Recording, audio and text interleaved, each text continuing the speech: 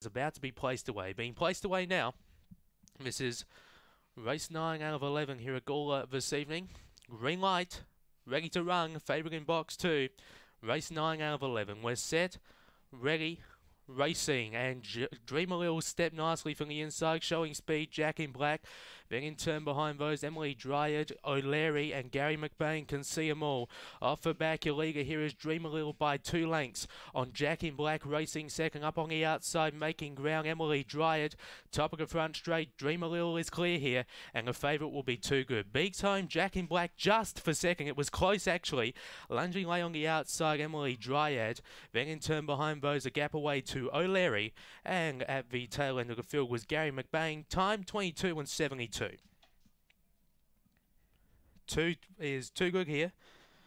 Dream a Little gets up to beat Jack in Black. Third, number 6, Emily Dryad. The 6 came late on the outside, but once the 2 bounced out and got to the league, it was done and dusted really. Dream a Little, Too Good. Beaks home Jack in Black for second. Third, number 6, Emily Dryad, and fourth was number 8, Gary McBain. 2, 4, 6, 8 will be your numbers. 2, 4, 6, 8. 22.72 the time. 4 1/4 lengths by.